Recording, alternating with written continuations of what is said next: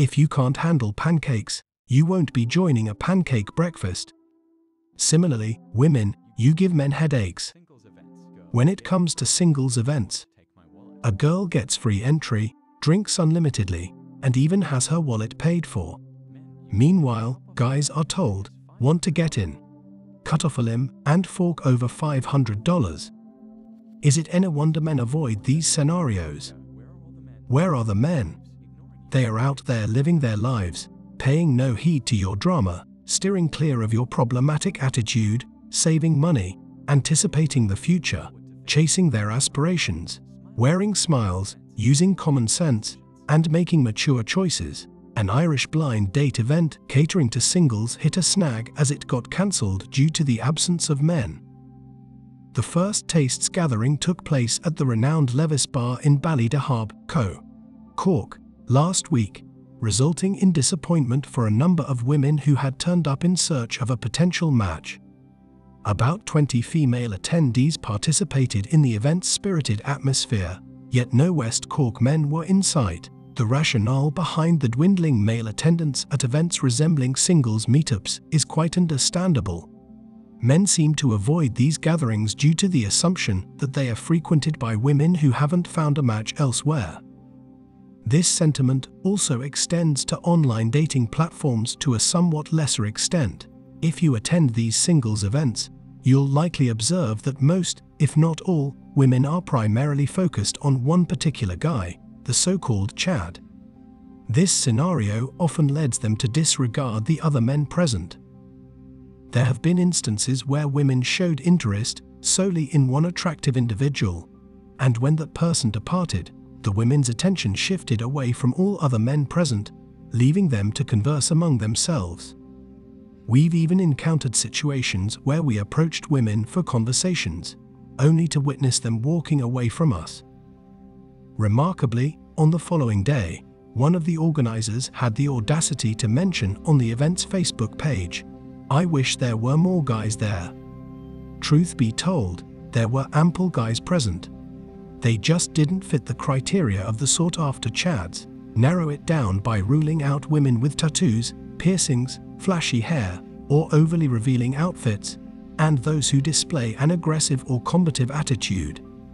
Once you've done that, the options for potential relationships become surprisingly limited. The alternative is casual encounters, which a lot of women seem to complain about not being fulfilling enough. Men engage, satisfy their needs, and move on.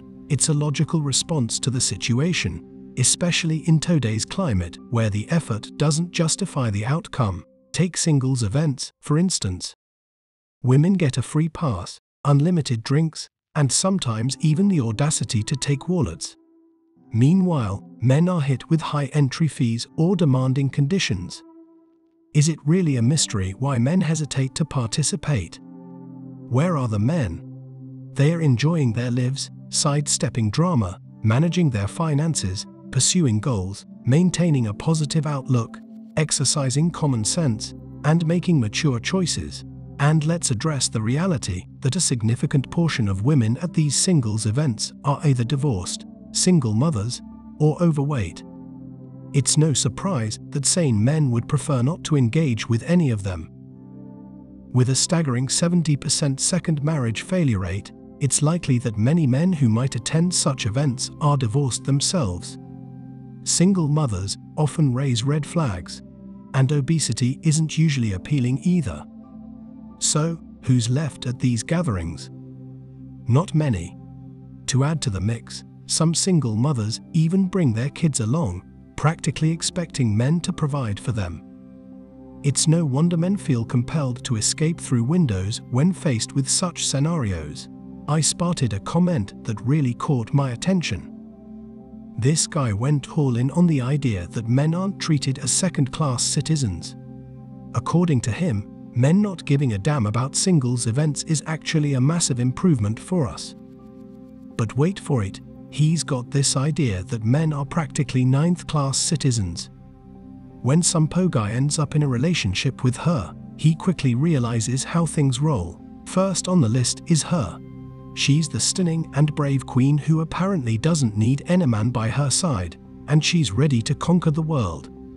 Second, her children take the spotlight. The guy gets the memo that he's got nothing to do with their fatherhood. Third, it's her house. Even if he's the one who built it from scratch or dumped his entire wallet into it, it's still all hers, clear and loud. Fourth comes her car, and guess what? It's a lot more significant than his motorcycle, go figure. Fifth, brace yourself for her household pets, especially those damn cats. Those furry creatures are practically her furry children. Sixth in line is her precious furniture and carpets, and heaven forbid he makes a mess of them. Seventh, her cutlery, plates, cups, saucers, you name it, all her domain. He's just lucky if he gets permission to use them. Eighth, that's the household garbage, and guess who's the chosen one to take it out, reminding him where he stands in the grand scheme of life. And last, but definitely not least, is the guy himself and the tiny bits of his belongings she might allow him to keep. You see, the resistance is brewing. Did you catch how fast Mattel shut down those woke actresses from the new Barbie movie when they tried to label it a feminist masterpiece? Mattel dropped a statement like a ton of bricks, clarifying that feminism wasn't even in the picture. They are well aware that feminism is like a toxic cocktail for box office success. And let's not skip the part where girls are learning to keep their feminism talk in check during dates. Mention feminism, and watch the guy vanish into thin air or disappear like a ghost.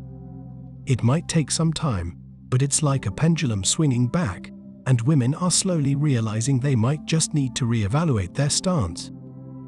The whole feminist movement might end up being condemned eventually. Here's the kicker. Women actually desire relationships a lot more than men do. If things remain as they are, it's the women who will be caught in the crossfire. To add a cherry on top, AI and robotics are evolving at warp speed. Fast forward a couple of decades, and eager beavers might be able to buy their very own synthetic girlfriends, much to the dismay of certain groups of people. And that's it for today on Sigma Traits. Make sure you hit that like button, smash that subscribe button, and don't forget to ring that notification bell so you can be the first to know when my new video drops. Let us know your thoughts in the comments below. See you all tomorrow.